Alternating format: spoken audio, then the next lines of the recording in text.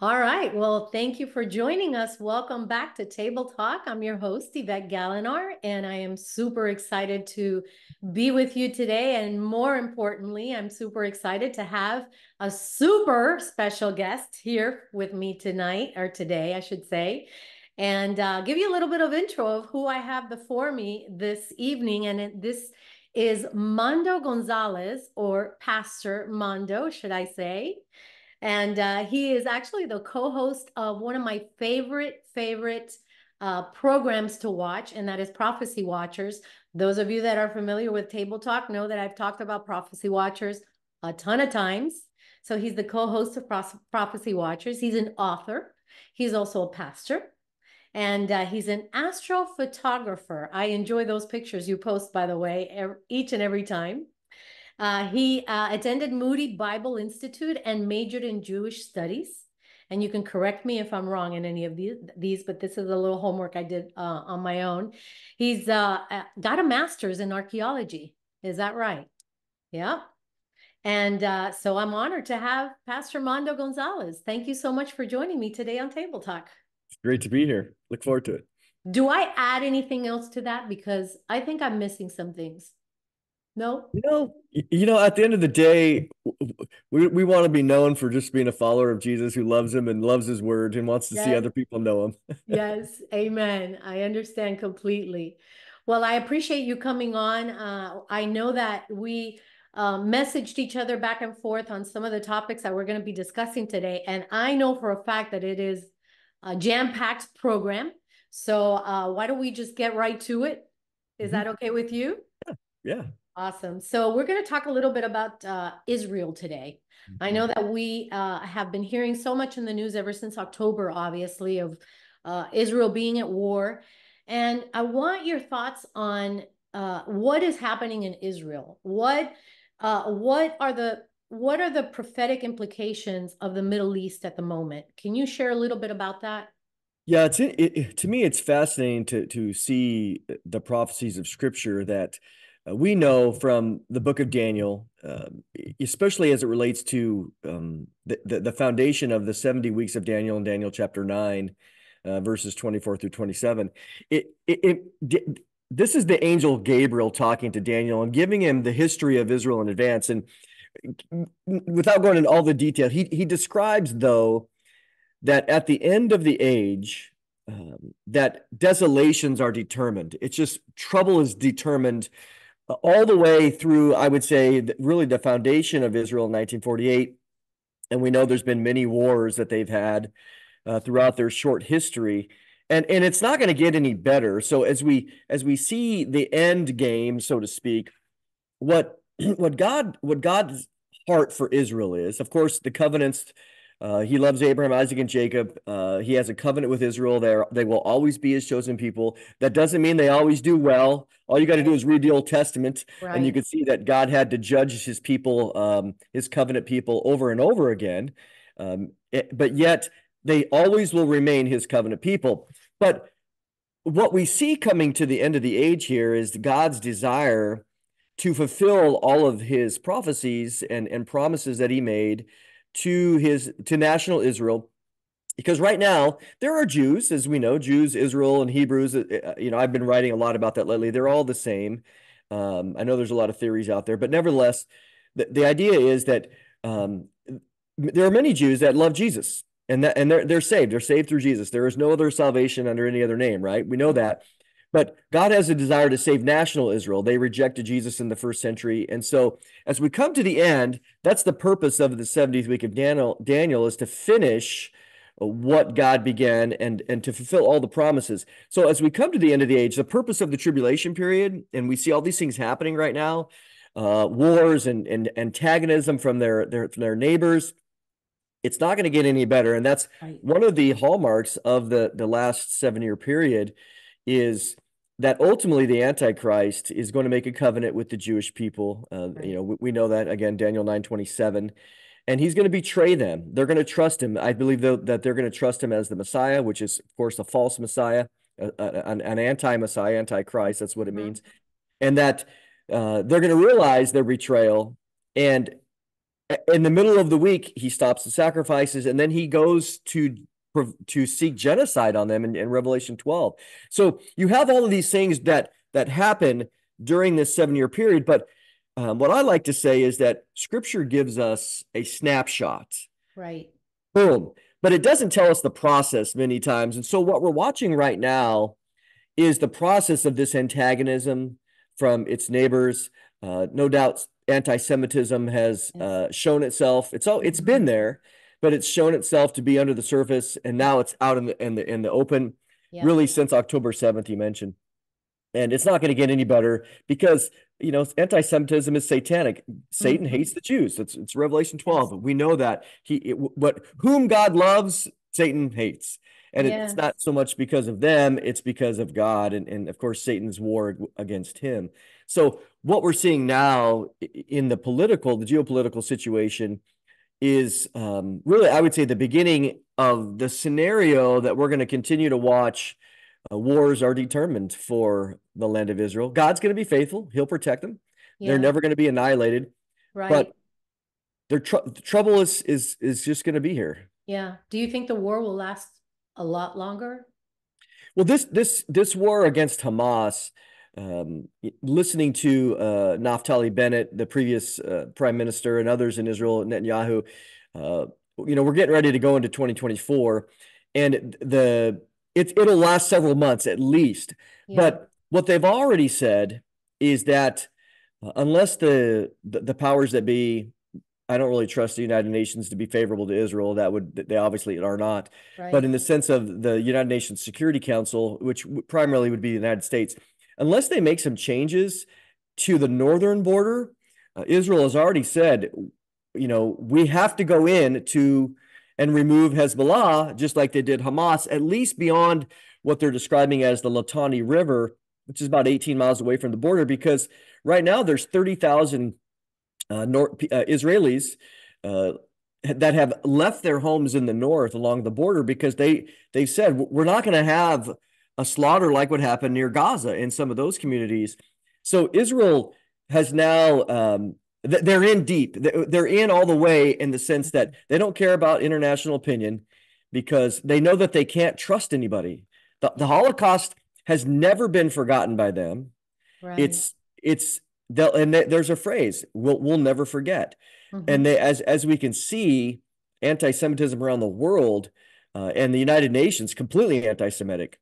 They cannot trust, and sadly, they trust in themselves, which, we know that God is going to allow that again during the tribulation period where he's going to ultimately say, let's see how that works for you, especially as they put their trust in this coming human figure. But the goal is for God to save Israel. Romans 11:25, all Israel will be saved. But it comes when Jesus said in Matthew 23, you will not see me again until you say, blessed is he who comes in the name of the Lord. And that's really what all of this is pushing towards. Is their reception of Jesus. Yeah, it's a very interesting time that we're living in. I mean, if you look back at history, obviously there've been turmoil in the Middle East. Everybody hates Israel around. I mean, you've got this, I always say this to our congregation, you've got this tiny nation that is basically a pimple on the map. And everybody that it is surrounded by, they absolutely detest Israel.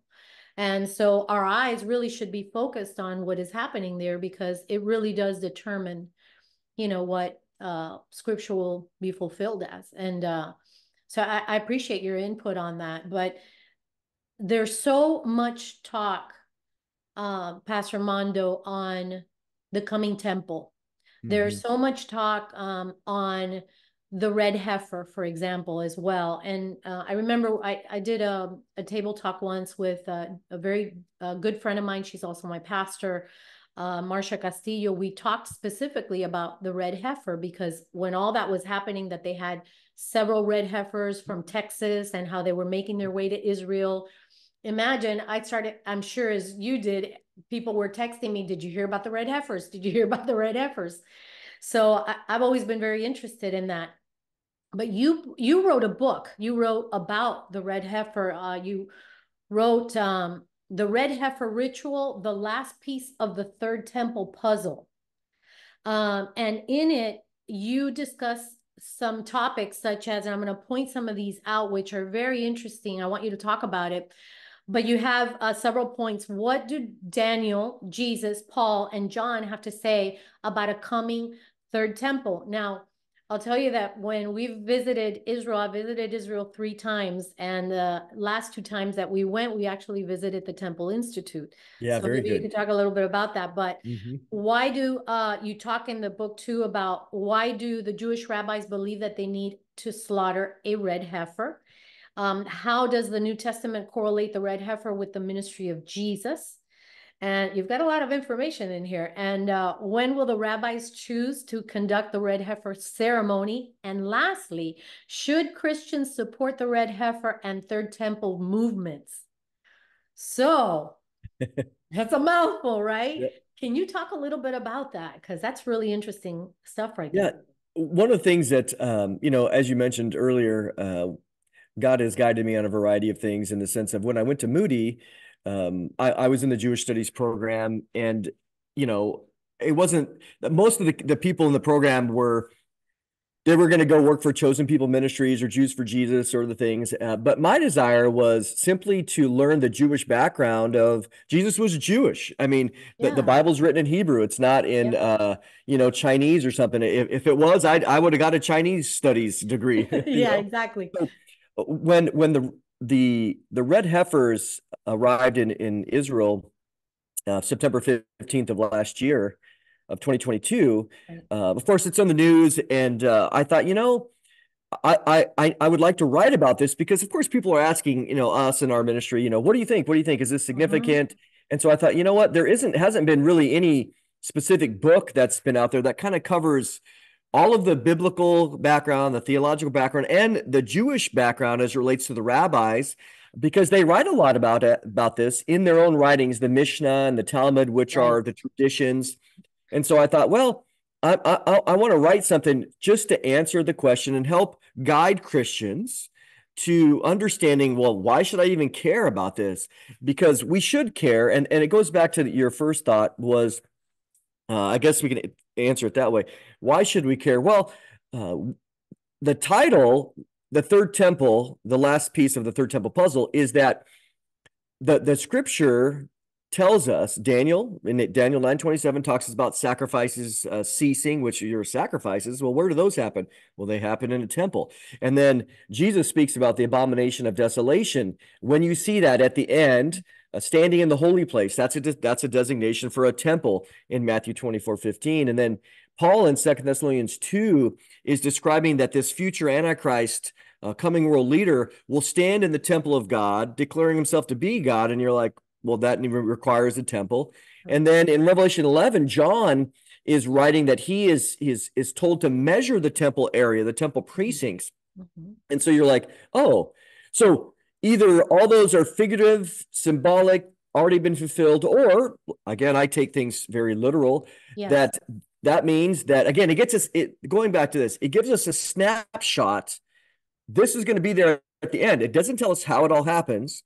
And so we're left to speculate a little bit off the process. We know it's guaranteed. Scripture is going to be fulfilled.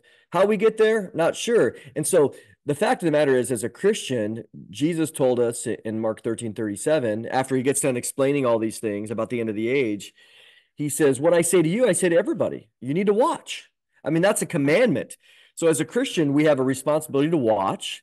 In a similar context, he's talking about the end of the age and his delay. In Luke 19, verse 13, he says, occupy until I come. So that's kind of the two things, is that we need to be watching, but also we need to be busy. We need to be expanding the kingdom. We need to be working in our neighborhoods and other things. We don't just sit around and build a compound. So those are kind of the two things.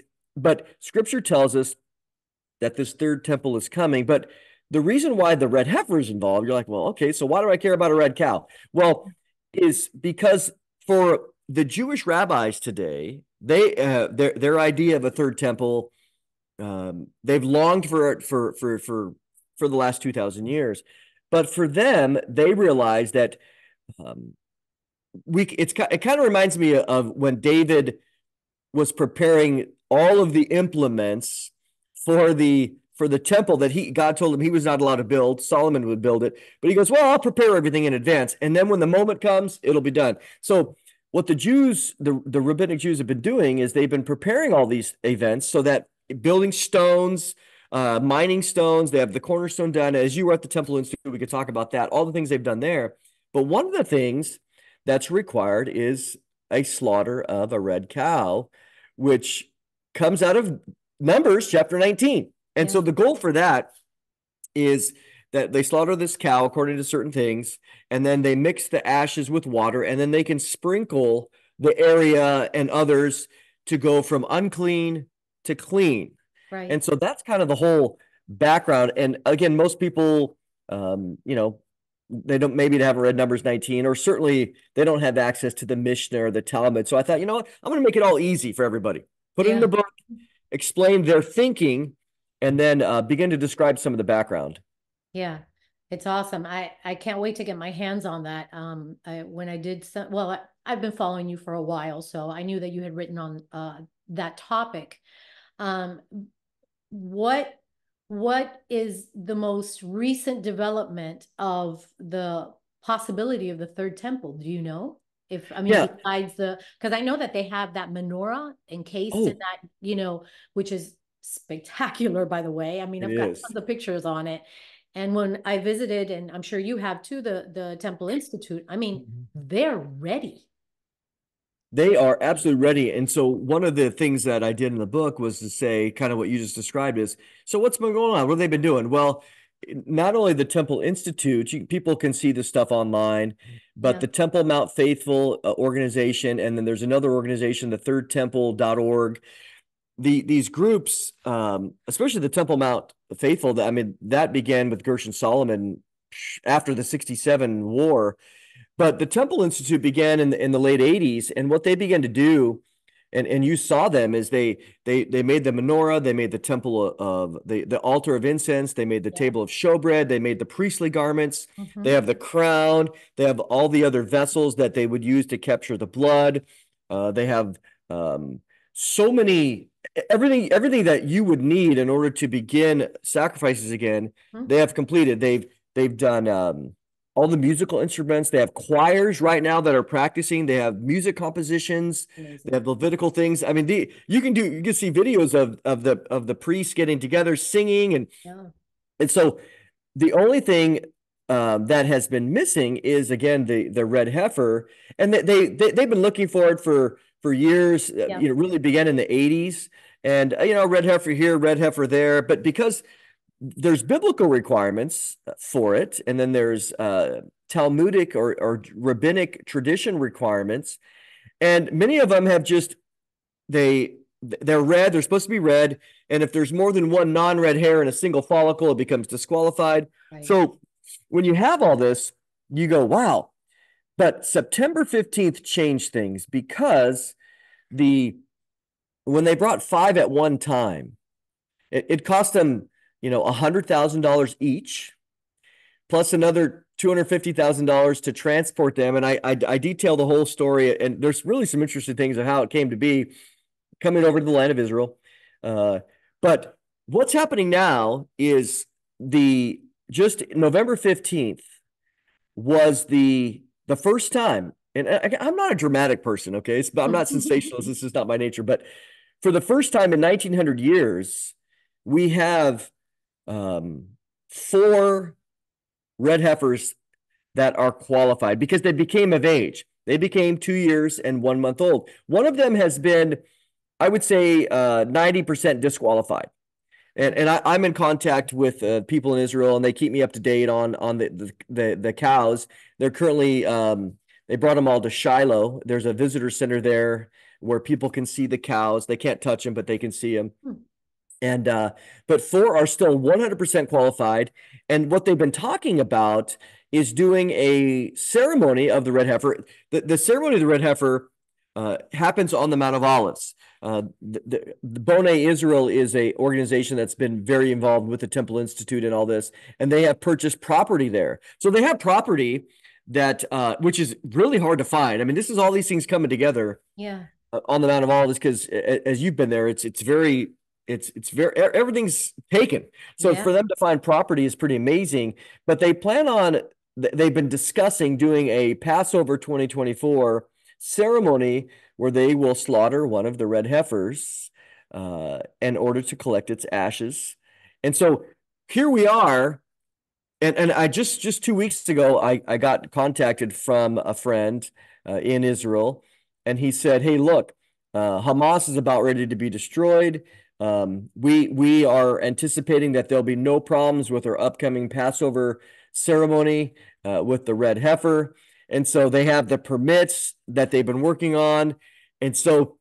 I mean, we're living in unprecedented times. Yes, we are. Yes, we are. The question is though, the Temple Mount. So there's just, as we see it today, there's just no way that a Mhm. temple could be built, a third temple can be built there.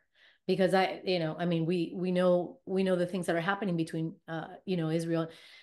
So what does that tell us? What next? That what we're seeing now is exactly the question. So let's say that they next year or here, well, it could be for a few months away. Right. They do that. Now, what I wrote about in the book was watching over the past 30 years, at least just me personally, seeing the way that there's been not only political changes, like right now, as of November of last year, this is the most religious government in the history of Israel. They have 64 seats in their current coalition. That is new. And so Wow. within there, you have the greatest level of Orthodox rabbinic influence in what has always been pretty much a secular government from 1948. I kind of chronicle in the book as well how most people don't realize that Israel was founded by socialists, almost communists. These were atheists, agnostics. It wasn't a religious movement at all. Oh And my. so, but that's changed now. And so many of them, even the government has been accused in the last 6 months of funneling government money over to preparations for a third temple. Now, you didn't hear that 10 years ago. No.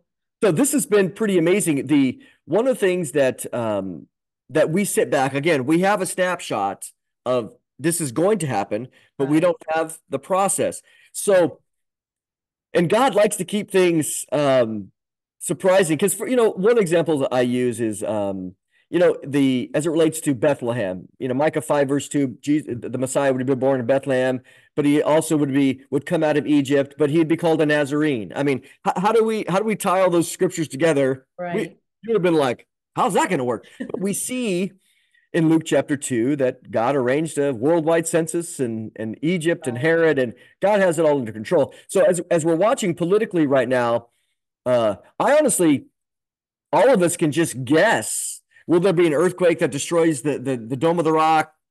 We can speculate about how it'll happen, but what I do know is that it will, and we're going to be surprised, I think, at how quickly it happens. But let me talk for a moment about it, the timing, because people will often ask, well, how when is the temple going to be built? Will we see it happen? Well, this is what we know, that there's a temple offering sacrifices in the middle of the tribulation period. Now, I believe in a pre-trib rapture. Not everybody does. That's okay. But all we know is this, that in the middle of the tribulation, it'll be there. Will it be there for one day? Will it be there for 1 week, 2 months, a year, 10 years? We don't know how long it will have been in action. So there's no way to guarantee that we will or will not see it Mm-hmm. as the church. But we are seeing, as you've seen, the Temple Institute and all these things happening. The red heifers here. That just makes me realize that, I mean, that we're getting towards the wrap up. Right. Don't know. Nobody knows the day or the hour. So Absolutely. Yeah. And I'm with you 100% on pre-tribulation rapture. I know it's a little bit of a contentious it is. uh, a It doesn't need to topic. be, but it is. It doesn't need to be. I just finished wrapping up a program as well with a good friend of mine. She had me on and we talked in 2 sessions about the rapture, and that's one of the things that I mentioned to her. I said it's unfortunate that Christians go at each other when this, with this topic just about the same way that flat earthers, and you've got the flat earth, the I not deal flat, with that too. and it's just unfortunately it's a contentious topic, and it really shouldn't be. Mhm. But the whole subject about the red heifer and the temple and everything that's going on in Israel is always of interest, especially to you know teachers like you and I that are very focused on end time, Mhm. prophecies and whatnot. So it's always interesting to bring it about and, touch on what your thoughts are. Obviously, quote scripture and go back to the scripture and stuff. But like you said, the Lord's, keeps some things as a mystery for us, not to know until all of a sudden we get those aha moments Uh-huh. where we go, there it was all along, or maybe the Lord just all of a sudden revealed And it. things can change. So what I found was even with October 7th, Yeah. if pre-October 7th, we're talking about Psalm 83 and Ezekiel 38 and all these other things. And you're like, man, you know what? I mean, who knows? But Yes. then all of a sudden this happens. And so the geopolitics of Israel and the world, even with like Russia being involved in Ukraine Yeah. and Russia being involved in Syria, now you have Iran, Russia and Turkey. I mean, Turkey changed so and when October 7th happened, Erdogan came out very supportive of Israel. Mm. But it's like something happened. I don't know what, but he switched. And all of a sudden now he was like venomous. So Mm. this is where we stay with humility that things can change in a moment in the Middle East. So true. So I don't doubt it's going to happen. And then I don't really guess because you're like, I've watched how things can stay the same for 5 years and 10 years. And then in a moment, everything's turned upside down. Yeah, for sure. So the bottom line is that Christians should pay attention to what's going on. Well, if they love Jesus, I mean, one of my favorite scriptures is John 14:15. Jesus says, if you love me, keep my commandments. And one of his commandments is to be watching. So Yeah. that doesn't mean that everybody should stop reading the book of Matthew or the book of Hebrews and Of just read course. Revelation. I'm not saying that. Right. We should be balanced. But Yeah. if one of the aspects of our walk does not contain some element of watching, Yeah. then we're disobeying what Jesus said. And Right. so and part of it too is for evangelistic reasons is the world has changed since really COVID, and people have an opportunity that they're watching the world change, and then they go to us and they're like, hey, is this the end? And you go, well, let me share you what it is and what it isn't. And so I think it provides for us a balance to be ready always to Yeah. give an answer, Yeah. but Absolutely. also to be watching. Mm-hmm. Yeah. Well, I appreciate that. I want to switch gears Mm-hmm. for a moment. And I've been watching a lot of your recent posts together with Ellie Marzulli. And Mm-hmm. so, as you know, we've talked off camera. I've had Ellie on before and Ryan Peterson, for example, and we Mm-hmm. talked a little bit about this. But UFO agenda. Yes. Dun, dun, dun. Do the music. Yep.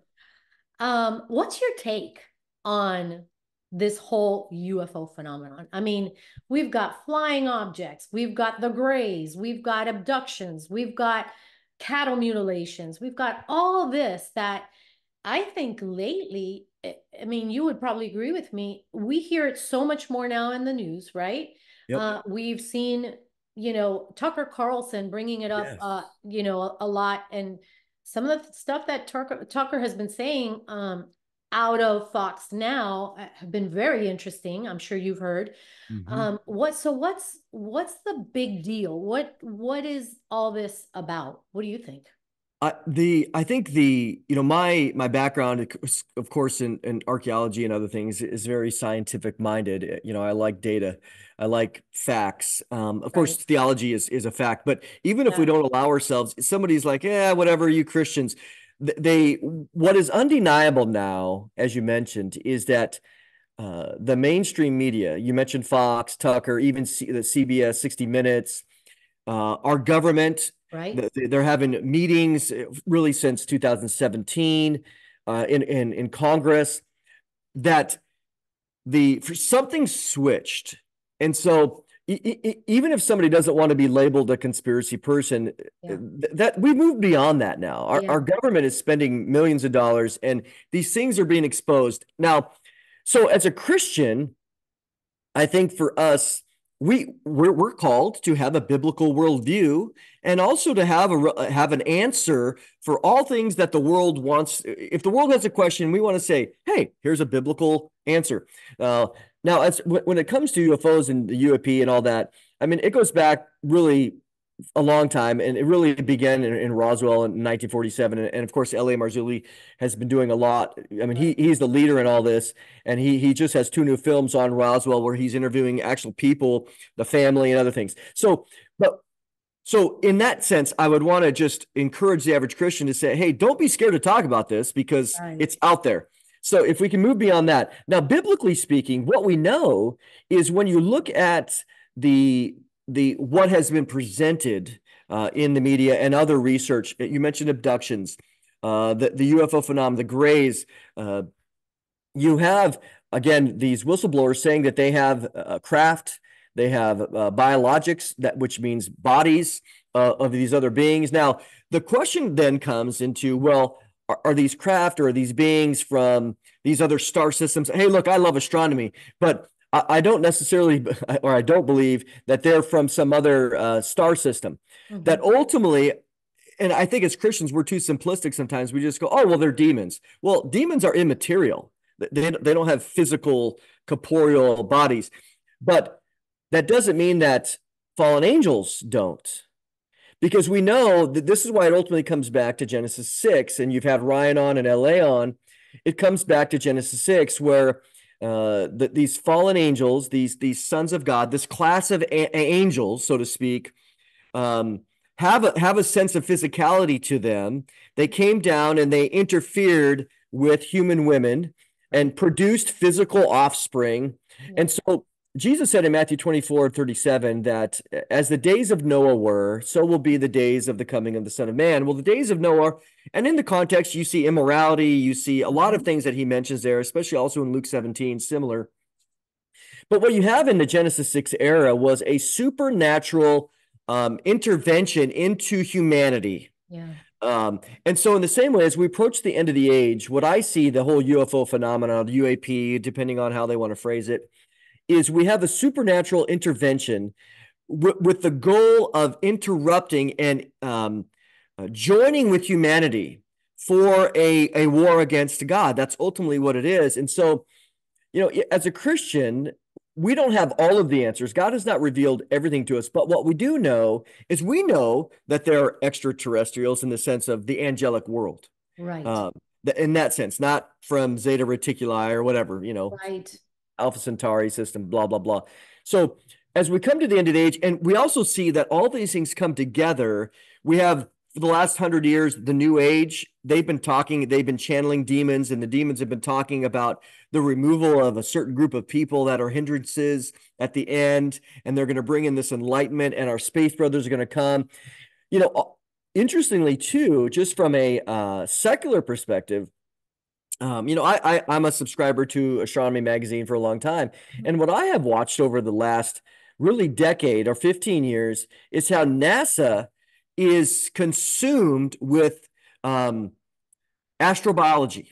You can get a PhD right now in astrobiology, which is, interestingly, you can get a PhD in something where there's no evidence. Okay, think about that for a moment. But they're consumed with exoplanets. They're consumed with showing that there's life on Mars, there's life on Europa, there's life in these asteroids, and maybe that's how life came to here.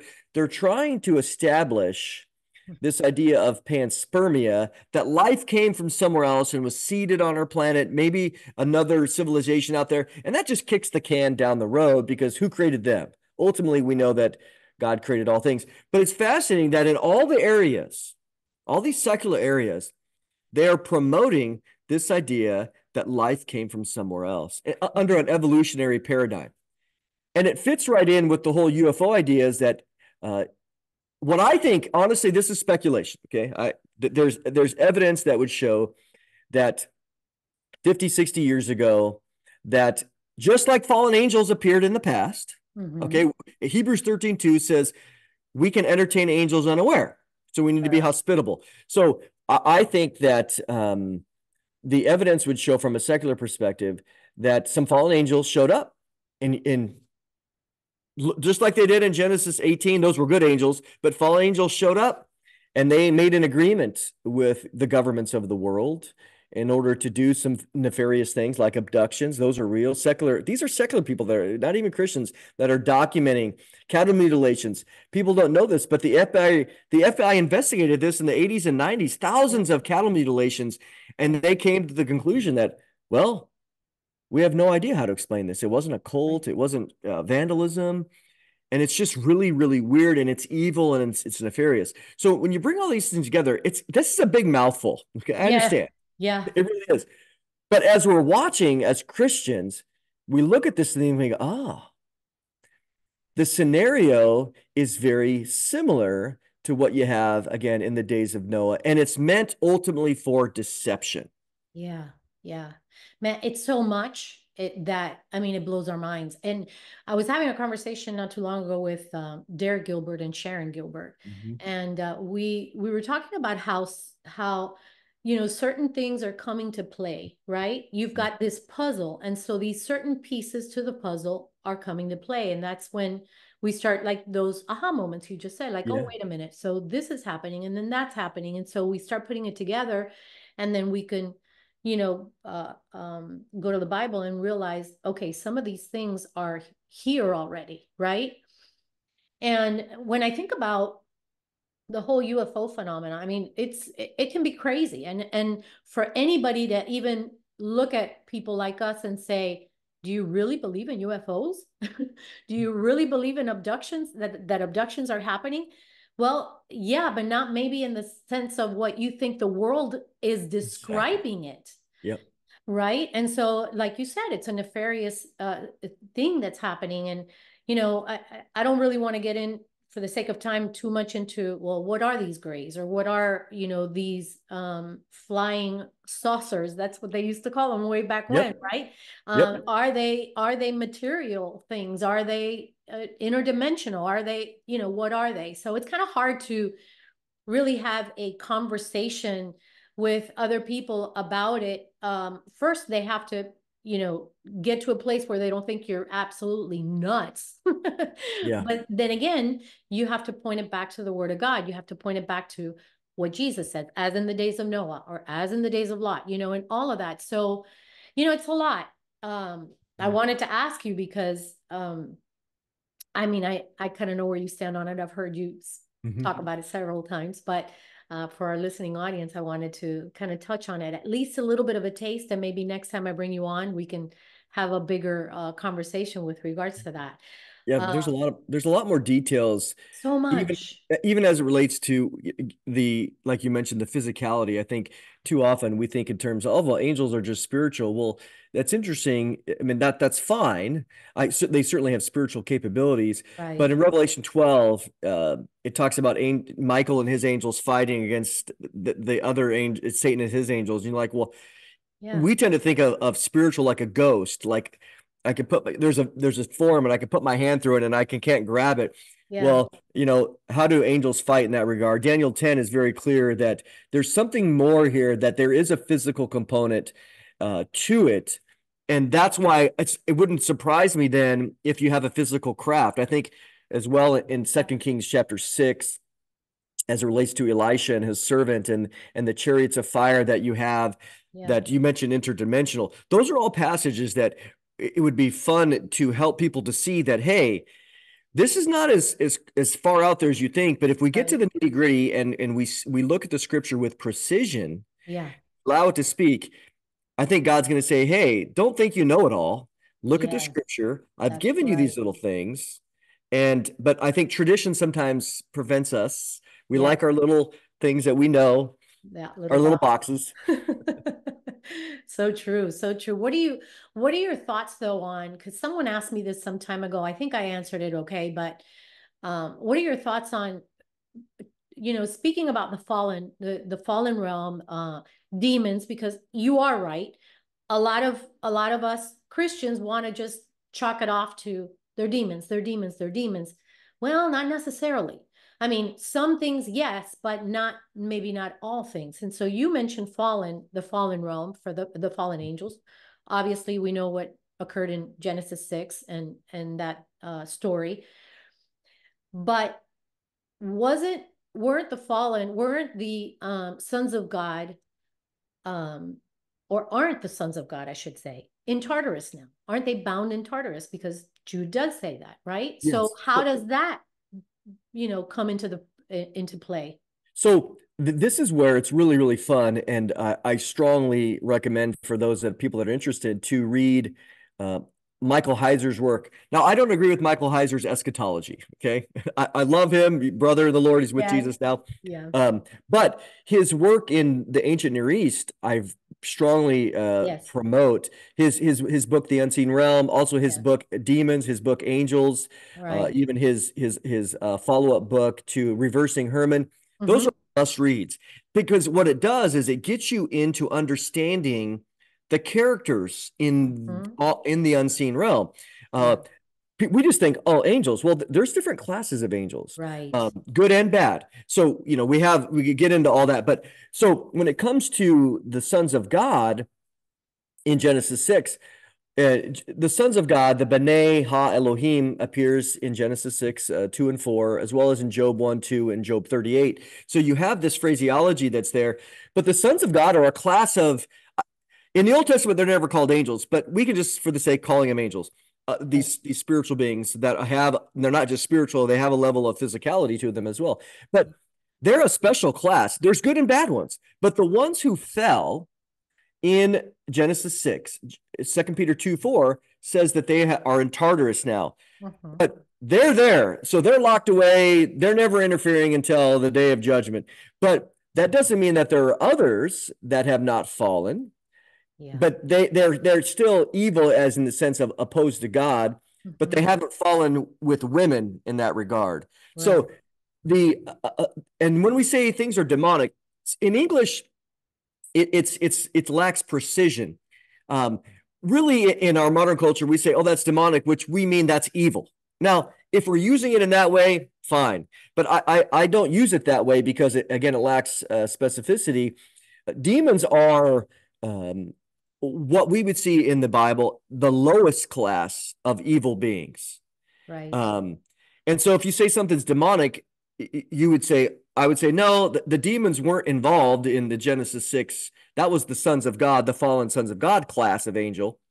The demons ended up, according to your perspective, ended up being the offspring of that union. And of course, going on through the rest of history. But so the demons they're disembodied. They're seeking to possess people.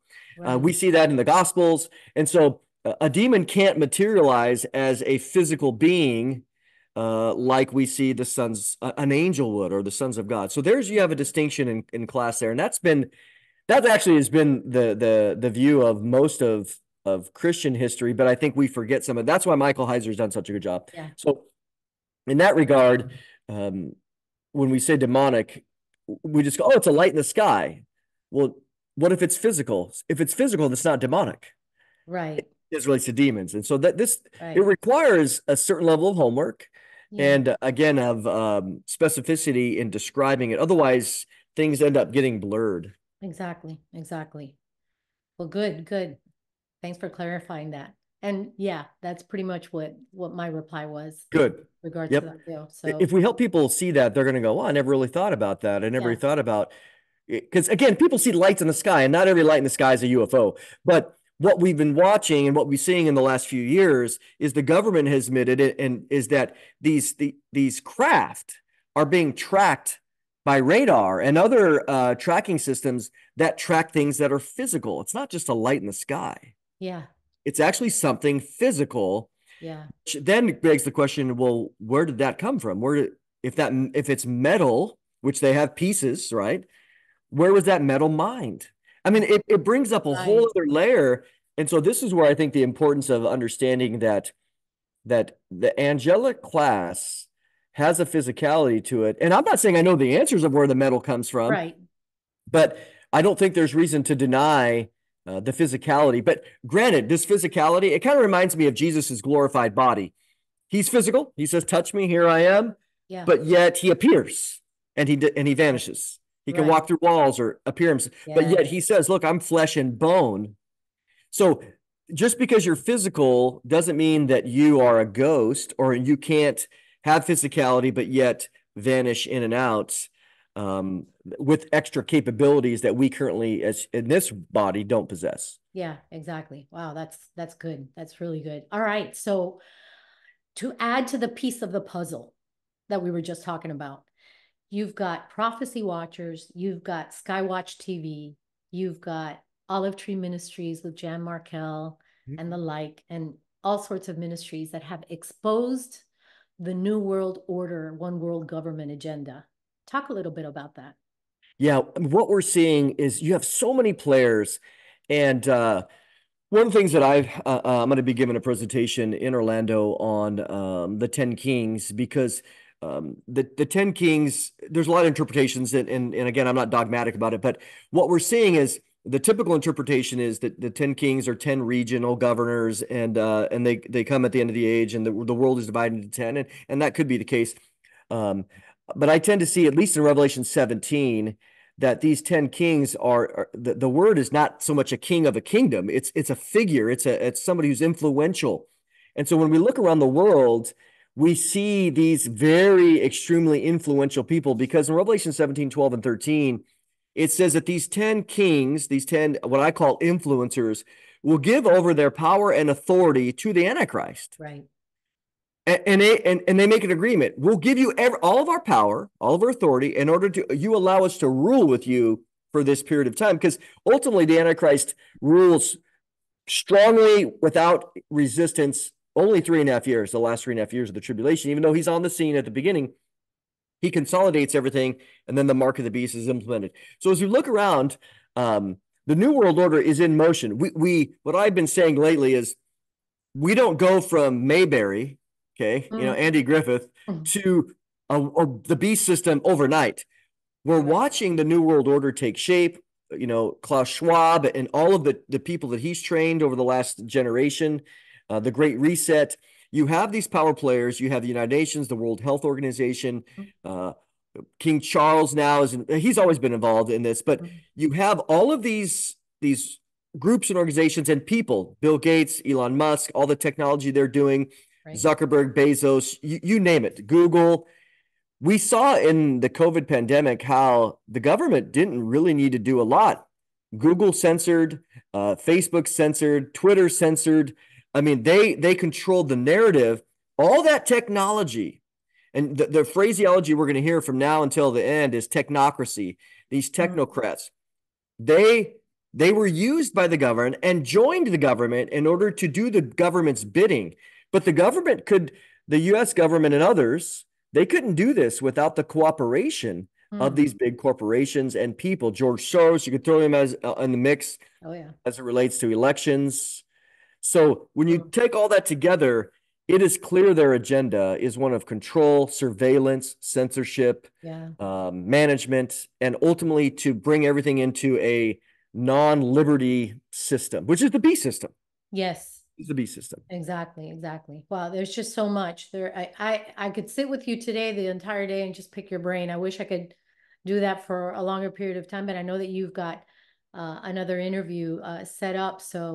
But my goodness, there's so much for us to be aware of. And like you keep saying, and the Bible says, Jesus says to be watchful and for us not to be deceived. Be watchful, be that you may not be deceived. And there's so much deception happening now more than ever, I believe. And so we need to be very, very aware of our surroundings, of what's happening in the Middle East, of everything that's happening in the news. We really need to be aware, watchful, and prayerful. So, Mondo, I appreciate your time so much. Please let our audience know where they can find you, where they can support your ministry. I'd love for you to share with us. We appreciate prayers more than anything else. I mean, we know this is a spiritual battle. Prophecywatchers.com. You can find us there and all the other places. We're on YouTube and, we're on Rumble. We'll have everything. But if you go to prophecywatchers.com, you can see where to find us. and we have a lot going on. We have a weekly podcast that we do about the week, the week in BibleProphecy.com, other things. And we have our magazine. So we're just getting ready to launch into radio, nationwide radio in January. So appreciate people's prayers for that. And again, we're approaching the end of the age. It is exciting, but it does require prayer, much prayer for all of us, that the Holy Spirit would continue to give us discernment for our times. Yes, absolutely. Well, we'll keep you, your family, and Prophecy Watchers and their family as well in prayer. And we appreciate you taking the time to sit with us today. And I'll have to reach out because there's a lot more that I want to pick your brain about. So Thank you, Yvette. I hope we I'll can come do back that. anytime. Yeah. So thank you all for watching. Be sure to share this Table Talk segment with your friends and your families, and we'll see you again next week. Be sure to go to prophecywatchers.com for all of the information there as well. God bless you and take care. We'll see you next time.